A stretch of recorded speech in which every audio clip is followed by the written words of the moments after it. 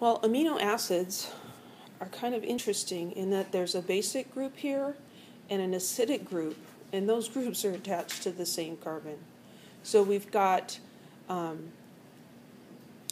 we can have this internal acid-base reaction that will happen in neutral solution. And what happens is that this basic group can accept a proton, the acidic group can donate a proton. And so the acidic group on the same molecule can donate a proton to this amino group.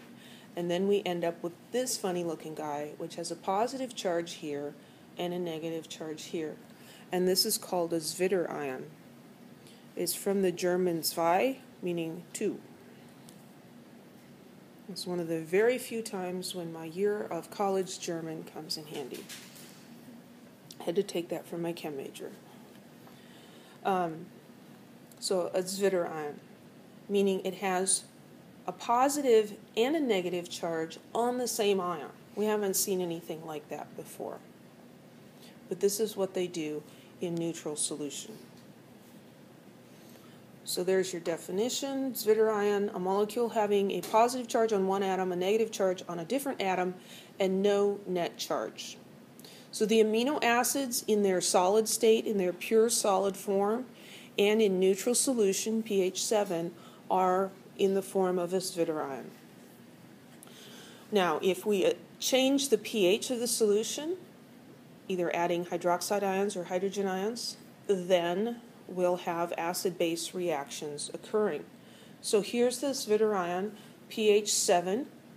If we add acid to this and cause the pH to be lower in an acidic solution, then this will become protonated again.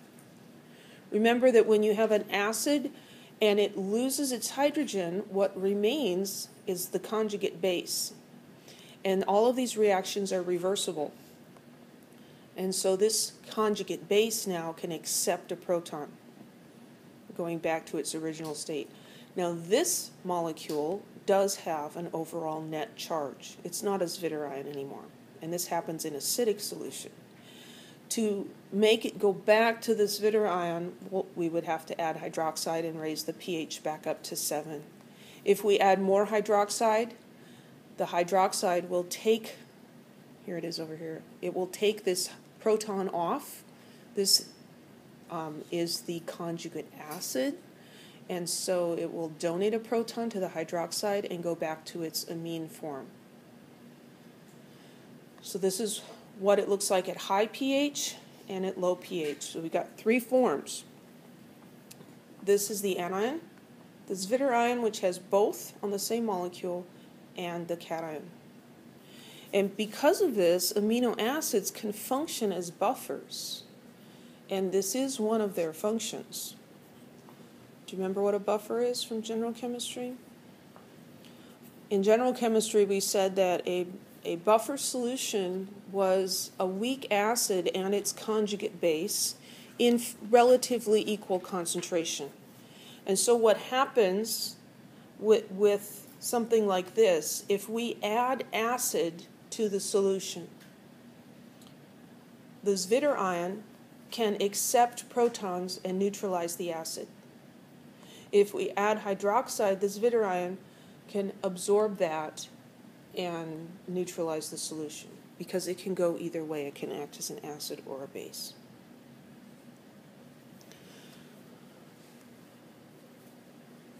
So this question is asking us to draw the structural form of the amino acid valine that predominates in solution at each of the following pH values. So this is where our little table will be handy. Let's find valine. And I'm just going to draw it as it shows up on the table.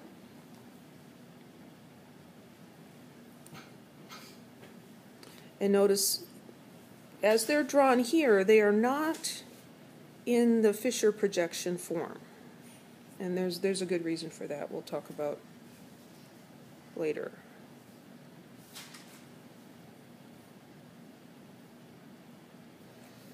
Okay, so there's valine, the structure of valine. Draw the structural form that predominates at pH 7.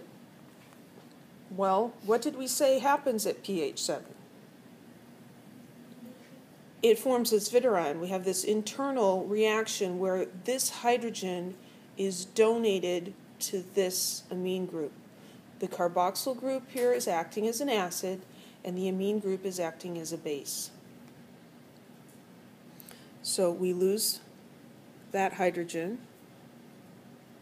Let's just rewrite the whole thing. And then that has a negative charge, and then over here, now we've got 3 hydrogens, and this is going to have a positive charge. So this is the structure at pH 7.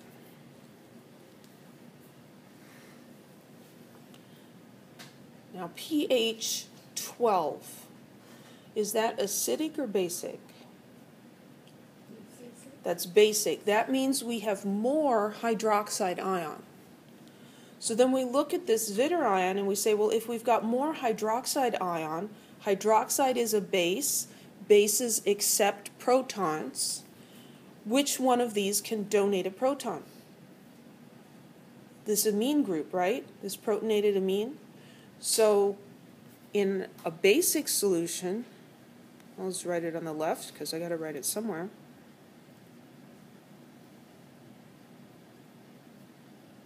The rest of this is just going to stay the same.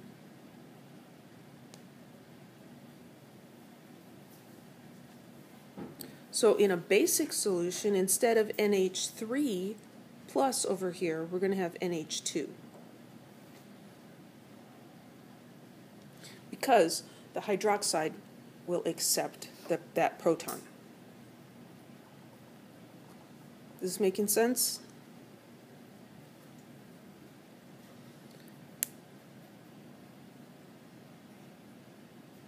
So what's going to happen?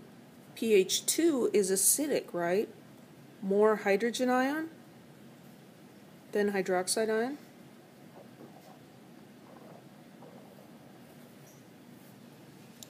So which, the NH3 plus or the COO minus, which can accept a proton? The COO minus, right? So that will become COOH, and the NH3 plus will stay the same.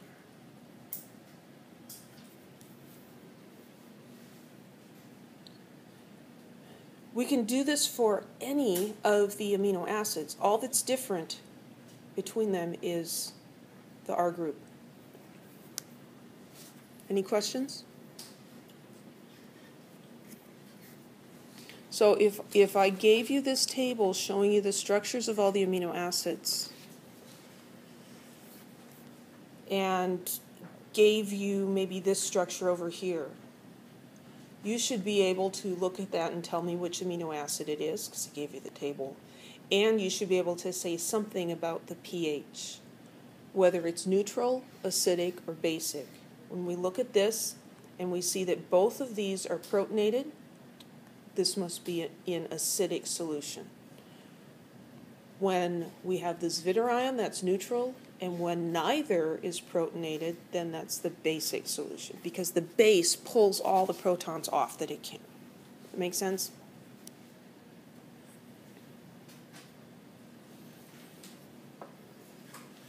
When we have the acidic and basic amino acid, the side chain can also acquire a charge. So this is, which one is this? Aspartic acid. So this is aspartic acid. Here's aspartic acid as this zwitterion. It's being drawn with the side chain down here. So here's our carboxyl group and our amine group, and they have done that internal acid-base reaction, and so this is what we've got, kind of a neutral pH or moderately low pH. If we go to lower, if we add more hydrogen ion, the zwitterion portion becomes protonated. That's the same thing we saw before. If we go up a little bit in charge, in pH, so we're adding some hydroxide, This acidic hydrogen is going to come off before the extra proton on the amine group here. And so now we'll end up with a -1 net charge. If we continue to add hydroxide, then we'll also deprotonate this group. So now we've got more combinations that are possible. 4 different forms are possible. And you can do this with all of the acidic and basic ones. Any questions?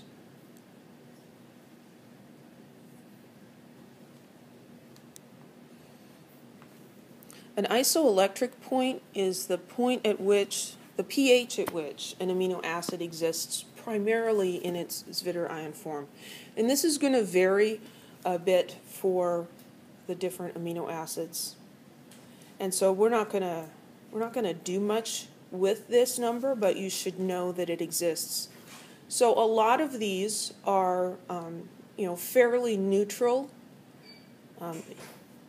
around pH 6 to 7 or so. Arginine is got a very high isoelectric point. So arginine exists as a Zwitterion at pH 10.76. And there's one in here, aspartic acid is a Zwitterion at 2.77, so a fairly acidic pH. So what the isoelectric point means is the pH at which it's primarily in its Zwitterion form. If you go higher pH, you add more hydroxide, you're going to deprotonate the NH3+, and you'll end up with a -1 charge. If you go below, significantly below the isoelectric point, adding acid, then you'll end up with a positively charged ion.